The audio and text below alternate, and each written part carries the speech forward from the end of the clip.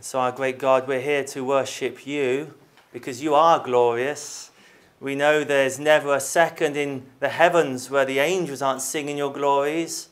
There will be but a half an hour pause, we're told, later on, and that's when you're going to reveal something even more glorious about your glory.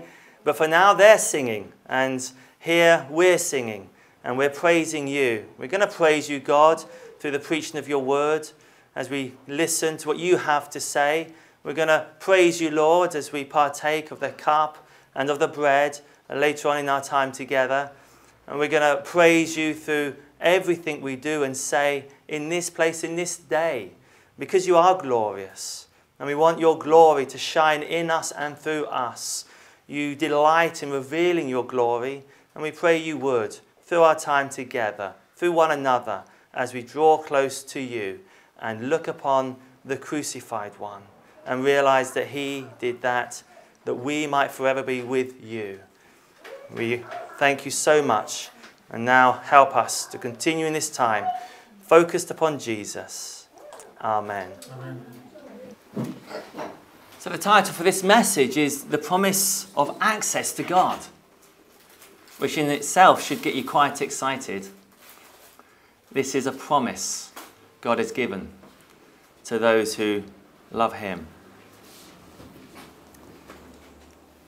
We, first Sunday of each month, spend the morning drawing close to the Lord, meditating upon the finished work of Christ, the bread, the cup we share of. We pass around among the believers here, and each time we're just picking up on the next section as much as anything of Hebrews. The chapter headings aren't always in the most helpful positioning in the page in the book of Hebrews, but the first consideration was considering that Jesus is worthy to be worshipped as he is the Son who is God. We thought about that as an opening to this book of Hebrews. The second visit to this book, we considered how he's worthy to be worshipped because he's the Son who came in the flesh, who was incarnate, received carne, flesh. He lived and walked among the people alive in that age, that place, 2,000 years ago in the Middle East. And this one, and because of him, we have a promise of rest with God. And the last message, we focused upon that. And that's where it's sort of crossing over chapter 3 and 4. And this particular message will be crossing over chapter 4 and 5. Again, the chapter headings aren't always in the most helpful position. We're really looking at sections of this book. And there's so much that the writer to the Hebrews wants to say. And you can just see he's just desperately wanting to pour these wonderful truths into this teaching. And for the preacher to also to try and draw attention to specifics and not say everything that could be said, as far as I understand, that's quite a discipline. That's not easy. But certainly there's so much going on here. And what the writer to the Hebrews is doing is just building up this picture of Jesus. He's just piling on these layers and showing you the glory and the wonder of him, who he is and what he's done. He's the object of our faith. And that's really the objective of the writer to the Hebrews, just to present to us Jesus, greater than, more wonderful than, the fulfillment of, and our surety and our mediator. And there's so many wonderful truths that have come through this series little by little. But just to remind us of last time, we were thinking about the promise of rest with God and how so few came into that rest. Some did, but so few. There was this perpetual disobedience. And disobedience is the external reaction to disbelief. So as far as they were disbelieving, so they were disobedient. And in fact, the word is even interchangeable, which is very interesting. The word that we have in our English Bibles as disobedience in those verses there can also be synonymous with disbelief. So the disbelief, that's a heart issue. And disobedience, that's a living out of that. That's a playing out of that. You are what you eat to a degree, and you will behave as you think to a degree. That will often be the case. Now there's a positive side to this. Your obedience will be an outworking of your faith, your true faith. you only believe so far as you obey. Where your obedience stops and disobedience begins, well, that's where your faith has ended and your disbelief has taken over. So last time we were thinking about that in more details, and the recording we have if you're interested to dive into that in more detail. But so there were many who failed to enter into that rest. But we have. We have. Are we better than they? No, we're not. God has done a work of grace in our lives, us who are truly Christians, followers of Christ. We have entered into God's rest. The rest that Joshua failed to give to the nation as a whole, Jesus has given to his people for whom he came to die for. And we rest from our works to try and merit salvation. We rest from our efforts to try and get into a right standing before God because of what we have done. And we rest in the confidence that Jesus has done it all. That's the rest that we enjoy. And at a time like this that we focus in upon also and explore the glory of that rest that we're enjoying even now. And maybe it might cause us to marvel sometimes at some who seem to happily forfeit, the enjoyment of that rest. They seem to almost deliberately put obstacles in their way, or at least they don't reach out to the channels that that God has given through which we receive the grace of God. And we'll be exploring that a little bit, some of these channels of God's grace that he has afforded us that we must make the most of and enjoy, and so draw close to him. And we are to draw close to God. The other message in another series in the book of Acts was focusing upon how God is sovereign in salvation. And I wasn't able to also explore and man's responsibility, because they are both truths. God is sovereign and we are responsible for all we do and do not do, all we say and do not say. And I wasn't able to focus on the latter so much as focusing on the sovereignty of God in salvation. But in this study we will be thinking a little bit about our responsibility as well, to draw close to God. And those verses in James are worth exploring later on, where it's laid out very clearly the responsibility for us to draw close to him, and he graciously draws close to us. There's a number of quotes came to mind as I was preparing this message, and it was interesting how many of them I was looking for, and I found them in Hebrews. It was just quite an interesting experience for me as I was preparing this message. And I was thinking about the anchor of the soul, and I thought, I know it says that somewhere in the Bible, and I found it right here in Hebrews chapter 6. And again, those verses, it really is teaching something about this anchor, this hope that we have, is really focused upon the fact that this God who does not change, immutable is a beautiful word, he's unchangeable, therefore what he has said, his promises are reliable. If he doesn't change, his words will not change, he will fulfill his promises. And as we explore the scriptures, we can see how Christ brings to fruition those promises that God has given. So the unchangeable God has given irrevocable promises that the glorious Jesus brings to realization, into reality. And we receive the blessing of that. And that's also something we're going to be looking at in this particular message. And we look to the Word of God, don't we? This is how we form our understanding. We think God's thoughts after him as we explore the scriptures to see what he has said on these things. And that's what we're going to do right now as we read from Hebrews chapter 4, verses 12 until chapter 5, verse 10. The Word of God is alive and active. It's sharper than any double-edged sword. It penetrates even to dividing soul and spirit, joints and marrow. It judges the thoughts and attitudes of the heart. Nothing in all creation is hidden from God's sight. Everything is uncovered and laid bare before the eyes of him to whom we must give an account. Therefore, since we have a great high priest who has ascended into heaven, Jesus, the Son of God, let us hold firmly to the faith we profess. For we do not have a high priest who is unable to empathize with our weaknesses, but we have one who has been tempted in every way, just as we are, Yet he did not sin. Let us then approach God's throne of grace with confidence, so that we may receive mercy and find grace to help us in our time of need. Every high priest is selected from among the people and is appointed to represent the people in matters related to God, to offer gifts and sacrifices for sins. And he is able to deal gently with those who are ignorant and who are going astray, since he himself is subject to weakness. This is why he has to offer sacrifices for his own sins, as well as for the sins of the people. And no one takes his honour on himself, but he receives it when called by God, just as Aaron was. In the same way, Christ did not take on himself the glory of becoming a high priest, but God said to him, "You are my son. Today I have become your father." And he says in another place, "You are a priest forever in the order of Melchizedek." During the days of Jesus' life on earth, he offered up prayers and petitions with fervent cries and tears to the one who could save him from death. And he was heard because of his reverent submission.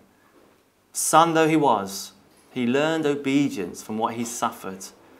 And once made perfect, he became the source of eternal salvation for all who obey him, and was designated by God to be high priest in the order of Melchizedek. There's a lot there.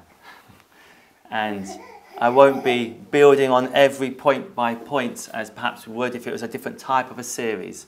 But we're going to be focusing upon some of the central truths there, that we might better appreciate who this Jesus is and what he has done to have brought us together, and even more wonderfully to bring us together with God himself in time and for eternity. And it's a time such as now when we can focus upon that and enjoy that. And that verse 16 in chapter 4 is really maybe is the key verse. It is the key verse for this particular consideration, that we may approach the throne of grace with confidence, so that we may receive mercy and find grace to help us in our time of need. There's a lot of needy people out there, but so few realise where their source of help comes from. Now, the Word of God is what we have before us, and it's described as that double-edged sword. It cuts. It's the Word of God that reveals to us the glory of God. That's one of the main purposes of the Bible, that God would reveal his glory to us. And as he reveals his glory to us, that also shines a light upon our own soul. And we realise how we've fallen short, and so by the Spirit at work in us, we seek out Christ, and our need for him is revealed, and the sufficiency of him is revealed. And so in the Word of God, there's this, at least these two truths prominent there: the glory of God revealed and our need for Jesus revealed as the glory of Jesus is revealed. This is what happens in the Word of God, and it can be cutting sometimes. It can seem to overwhelm us at times. It can penetrate deeply. It judges, it reveals, it helps us in our time of need. And it also helps us to examine our own hearts. And at such a time as this, it's very important to examine our hearts as to where our true affections lie. To put it in other words, who do you love most? Who do you love most? If it's not Jesus, you're not a Christian, to put it simply. We were sat at the dinner table, and Mikey got it upon himself to put in order those he loves most in the family. And he was going through this order, and we knew he was going to get to the person he loves the least. And that wouldn't be kind for that person. So we stopped him in his tracks before he went too far. It's like, Mikey, that's not a nice way to speak, really, and to be thinking like that. But I can say this, he did begin with God. And I think Lily was perhaps the bottom of that pile. But the fact is, he did start with God.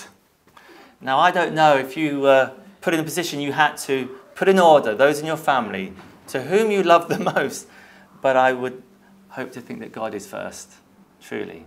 He is first, the first place. If anyone or anything else is there, that's your idol to be dealt with, destroyed. Now, a time like this is not that we would doubt our salvation, reflect on a week of failings and shortcomings, and come here in a flustered state thinking, I don't even feel worthy to be able to take off the bread and the wine. I've let the Lord down too many times this week. My mind is distracted. My heart is divided. And it's not a time to cause the believer to doubt. Okay? And in fact, I heard a lovely phrase from someone who struggled much with doubts. And he said that he has been told that he must doubt his doubts. Okay? That's what you've got to do. Doubt your doubts. Now, if your faith is built upon the promises of God's word, then you doubt your doubts. Okay? And a time like this is wonderful to reorientate our thoughts as we draw close to our great God.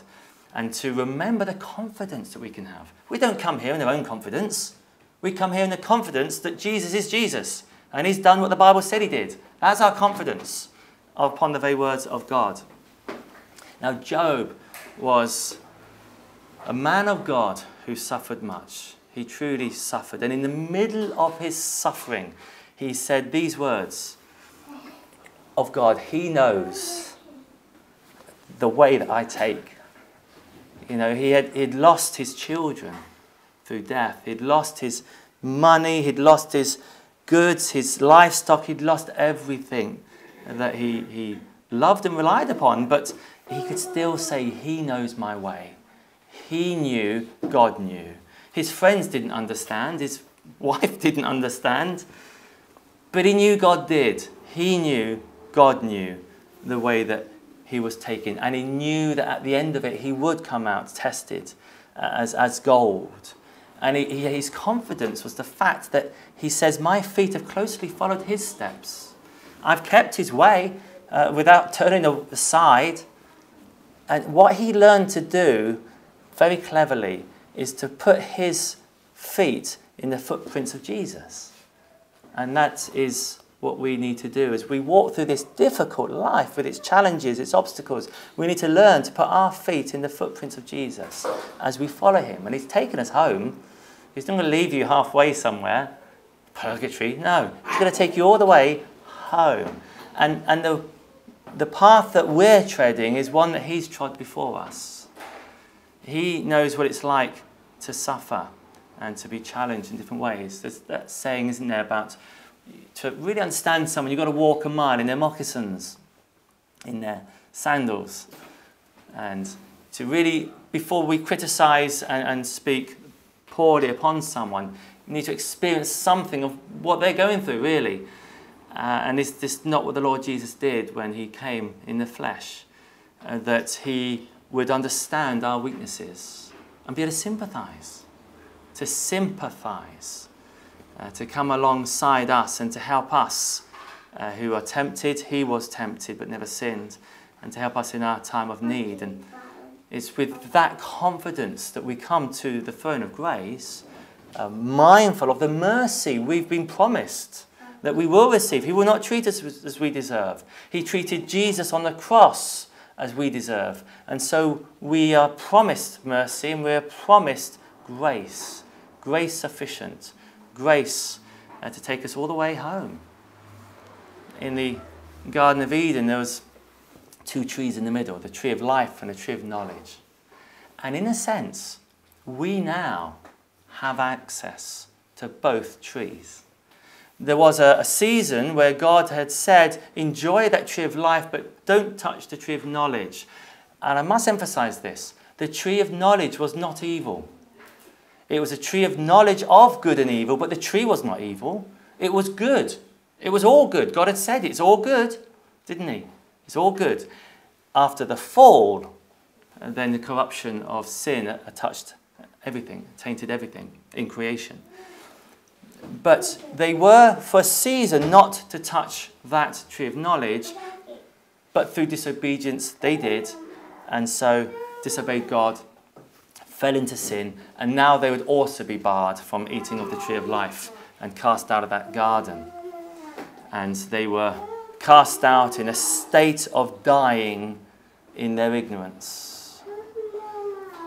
And yet now the Lord Jesus has come, and he tells us that he came that we might have life and have it to the full, the fullness of life.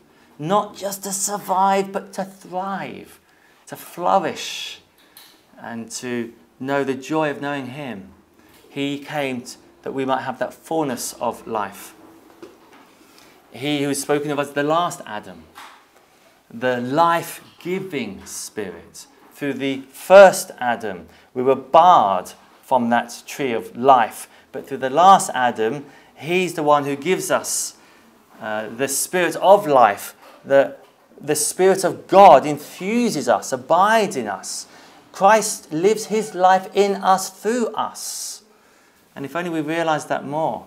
He who is full of grace and truth. How do you know what is true? But as it accords to the one who is true. The one who is the way, the truth, and the life. Truth is in him. He is truth. Life is in him. He is life, and he's our life. And we do well to remember these things. There's a sermon in every one of these lines, of course. But together with the Father, this is what he did. He gave us the spirit of wisdom and revelation so that we may know him better.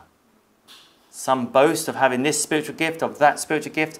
But if that spiritual gift doesn't lead you to know him more biblically and fully, and to serve him more faithfully, then that is not a gift from the Spirit at all. Because the spiritual gifts lead you to know him and to serve him more fully. So in a sense, we do take of that tree of life and that tree of knowledge as we commune with God by his Spirit. Now these aren't just lovely sounding words, profound thoughts. There's a reality to them. So how, therefore, can we draw grace from that throne and bask in that glory of knowing God and walking by his Spirit? How? The answer is very simple, and you know it already. Prayer is such a powerful channel by which God graces us. Every grace that comes to us comes through Jesus. So as we pray in his name, and the Spirit here on earth intercedes with us and helps us know what to pray about. And as we pray, those prayers are received by our intercessor in glory. That's the Lord Jesus who perfects those prayers, presents them to the Father. And so we have this communion with God. And then we see the answers to these prayers once perfected. So they're not always answered exactly as we prayed, but they are always answered exactly according to God's sovereign purposes. We see these prayers answered, and we rejoice in our God and go, thank you for involving me in that. That's amazing. And so then we pray with thanksgiving. And so this prayer life is a channel by which we receive the grace. And when we pray, we're right there in the heavenlies. Our body's elsewhere, but our spirit is there in and before the throne of grace. We meditate upon the Word of God.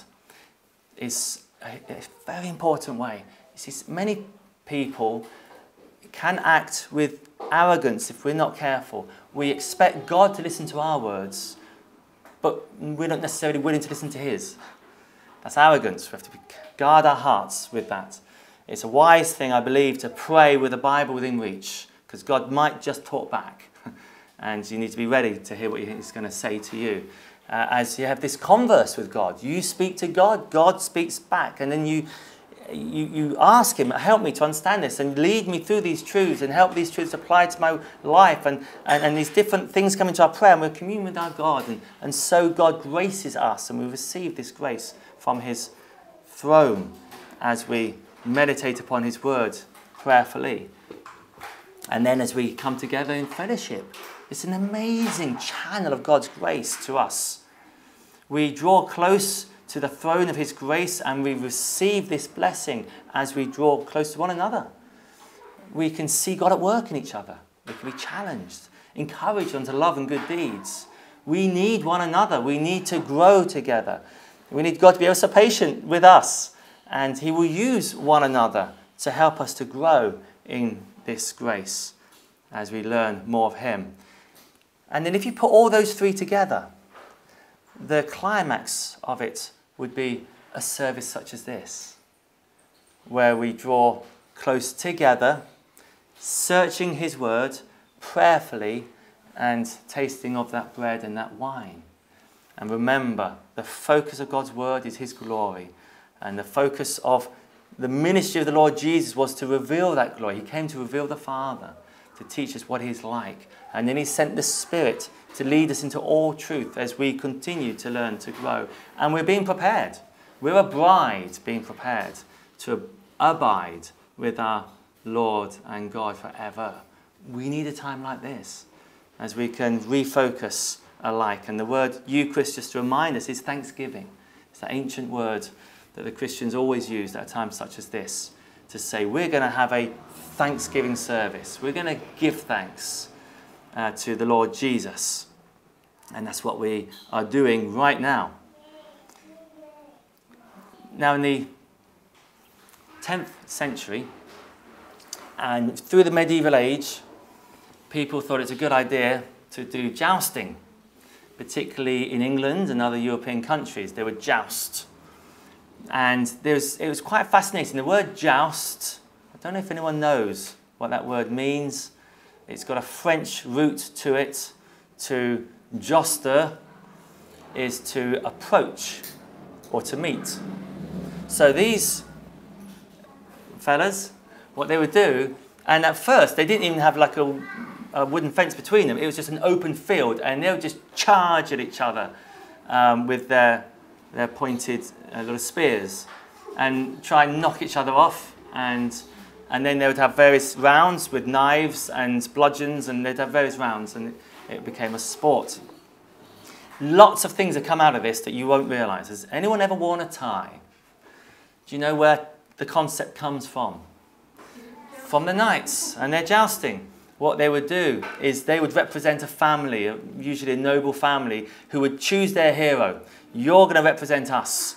And so that hero, the knight, who would go around the field and he would come to his noble family and the lord of the family, who would then put their signature bandana around the neck of the knight. So he knew that, this guy's representing us. This is our family crest that's upon him. And off he would go. And businessmen still wear ties today. And then also the salute. Ever wonder where that came from? You've got to go quick up and slow down. That's how I was taught. And the idea was that how do you know that's your knight? Because he's got all this armour on, hasn't he? He could be anyone. You could have chosen a wonderful hero and then someone swapped him for the village idiot, and you wouldn't know because he's there with all this armour on. So he would have to come to his noble family, he would lift up his visor and say, "It is I," like that, and he put his visor down again. So that's the idea of the salute came from that too. So there's a lot that's come out of this, but the idea was, here was a hero, here was one chosen to represent the family. He would have to have the correct attire to be able to do the job at hand, and he would be identified, he would wear the crest, and then he would go into battle, to joust, to meet with another. And that was the idea there. And it's not so different to the idea of the high priest. He similarly would have been selected among the men of the tribe of Levi, and he would be selected to represent the people. He too would have to wear the correct attire for the work at hand. And there's all sorts of lovely teachings in each one of those, which we're not going to go into.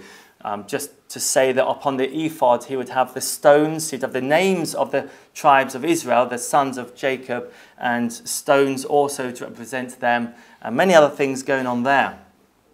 But upon his turban, he would have a pure gold plate that was sewn into the turban. And upon that plate, it would read, "Holy to the Lord." And holiness was essential for this one to be able to enter into the presence of God, to joust with God. to draw near, to approach, to meet with God, representing his people to come before his God.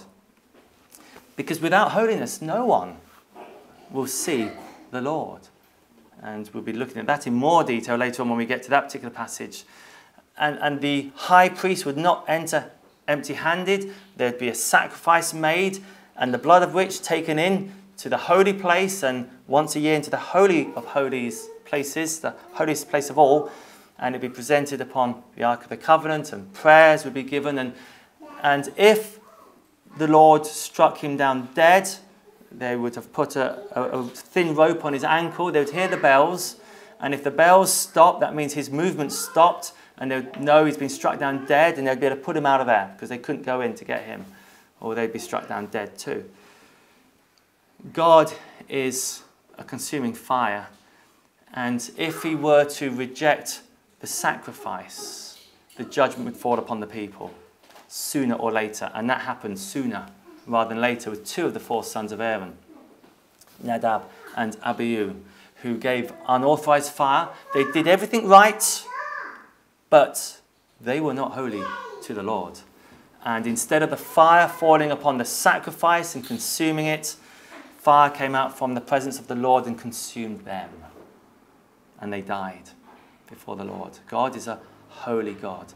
God is a consuming fire. Those who approach him must know. He says, among those who approach me, I will be proved holy. In the sight of all the people, I will be honored. If any unholy thing enters or attempts to enter the presence of God, it will be consumed by God's holiness. There must be a hell. It must be an eternal hell. And all those who are unholy will eternally perish there. In a way that perhaps the fiery bush that Moses saw was on fire and yet not fully consumed, so those shall be in hell for an eternity, as God's holiness is poured upon them and it will perpetually consume them. They will never stop sinning in hell, and so they will never stop deserving that wrath of God. That would have been our future too, if we dared to approach God in our own state of holiness, because we are not holy, we are unholy. And so we have naturally a problem. How can a holy God look upon us who are unholy? In and of ourselves, he can't. He must judge, and he must punish. He must honour his own holiness. And therefore we need one to stand in the gap. We need one who is altogether holy and able to represent us, who are the unholy ones. And that was the role of the high priest, but they could only serve for so long, and they died, and then they were replaced. They had to give a sacrifice for themselves and then for the people, and it was always temporary until the next time, until the next sacrifice. And yet the Lord Jesus came in the order of Melchizedek. We will be looking into that on a later study. There's 5 times Melchizedek is mentioned in the book of Hebrews, and only 2 other times elsewhere in the scriptures. We'll be looking at that in more detail another time, but I'll just remind us that among the much symbolism and meaning to his name and his position, you have the understanding of his role was non-transferable. Melchizedek, his role was non-transferable. Now, there's a lot more we could say about that, and he was the type, and Jesus is the fulfillment. So there were many priests in the Aaronic priesthood, but there's only one in the Melchizedekal priesthood. Melchizedek was the type, Jesus the fulfillment. What Jesus did and who Jesus is non-transferable. We don't become priests, Melchizedek Zinus. We don't do that. We're not that. There's only ever one, that's him. But we come under his protection. He represents us. He is the Holy One of Israel, who stands in the presence of the Holy God, representing us, who in itself and of ourselves are unholy, but he is our holiness. We're told at the end of 1 Corinthians chapter 1. He is our holiness. So God can look upon us and he sees the holiness of his Son, the righteousness of his Son upon us. Our sins have been dealt with at the cross. There's nothing that Satan can accuse us of. There's nothing yet to be paid. It's all been paid for. It's all been dealt for. You are more innocent than newborn children because you're pure. You're perfected in the sight of God.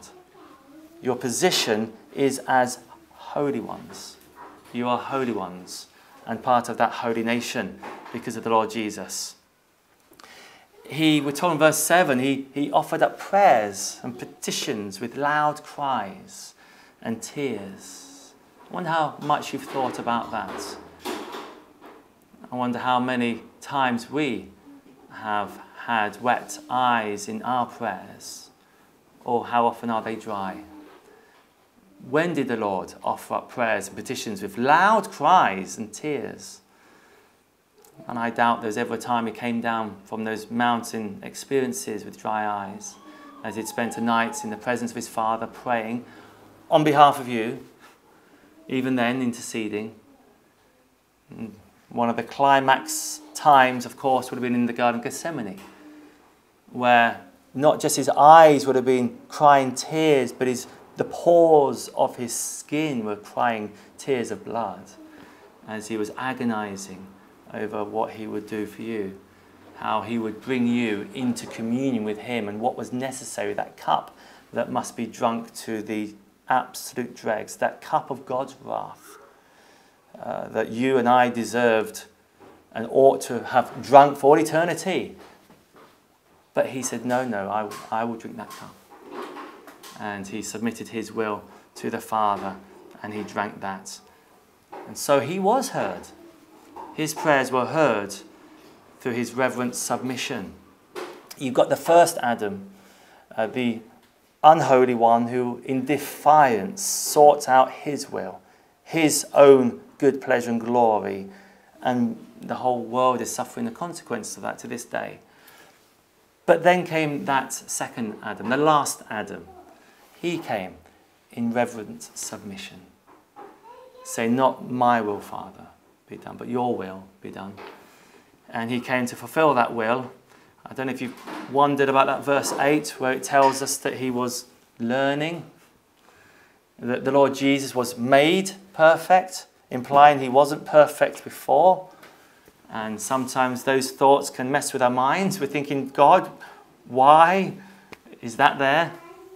And as much as anything, it's for us to better understand that the eternal plan of God to save his people from their sins was now brought into experience, into reality, realized.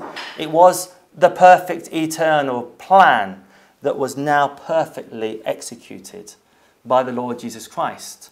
So he, in his substance, in his nature, in his personhood, wasn't made perfect. He already was. But he perfectly became that high priest. Many had come before and had to be replaced by the next one. But he perfected that high priestly role. Many had interceded and mediated for the people of God, but he would be the intercessor who would perfect that and our prayers.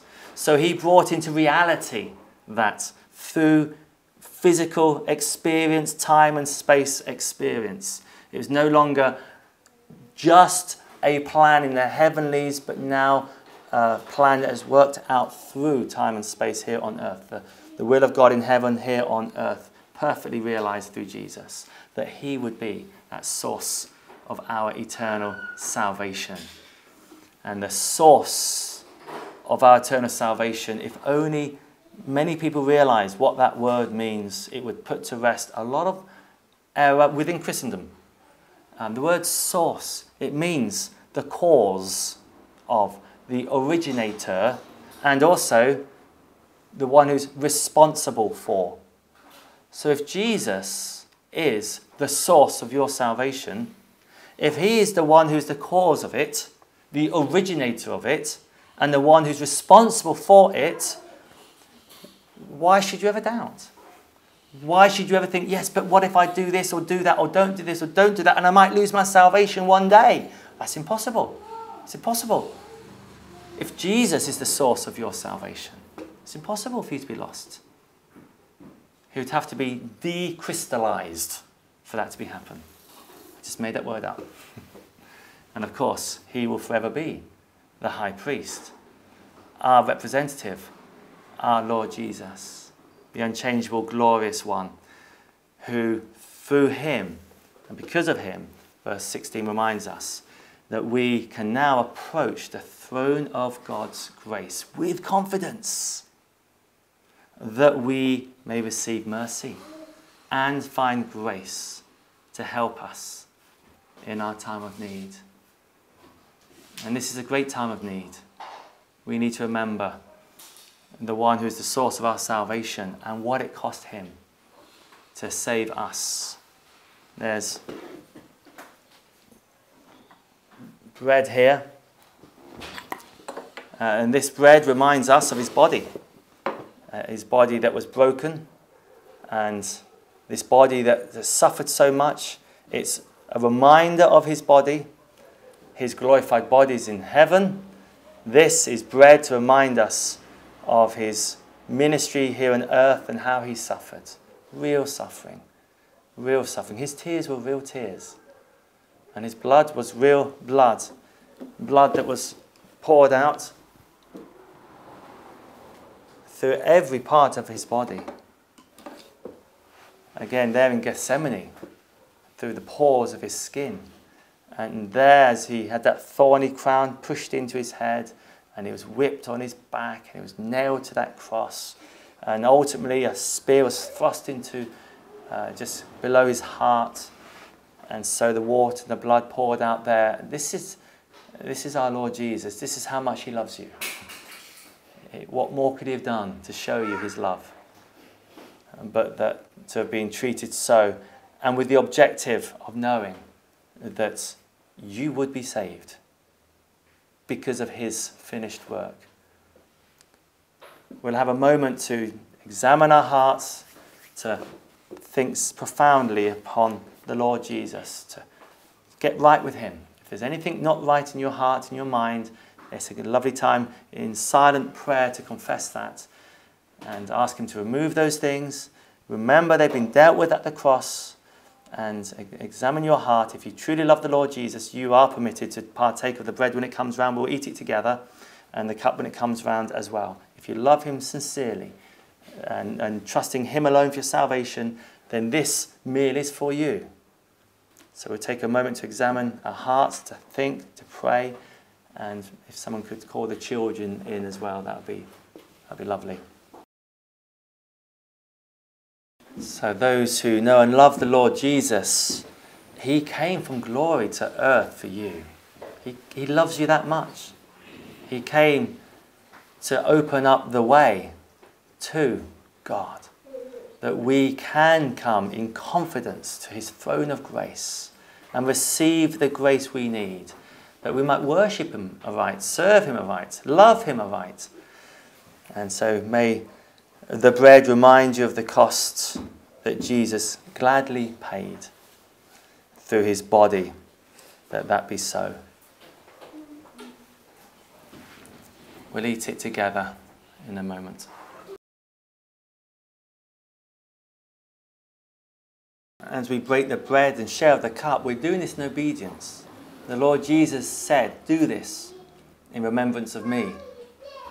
And the shedding of the blood is a reminder that the life is in the blood. He gave his life. It wasn't taken. He gave it voluntarily. And in the giving of his blood was the bringing to reality and fruition that covenant, that new covenant. We are covenant people in the covenant that God has made to save all those who look to him. And Jesus fulfilled all the law on our behalf. So he kept the covenant on our behalf. God kept his side of it to save all those who come to him. Jesus kept our side of it with perfect obedience.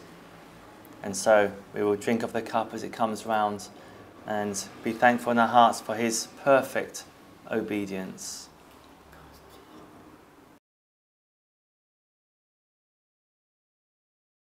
Oh, how thankful we are, Father, that you ever sent your Son Jesus to this sorry, sin-filled world that it is.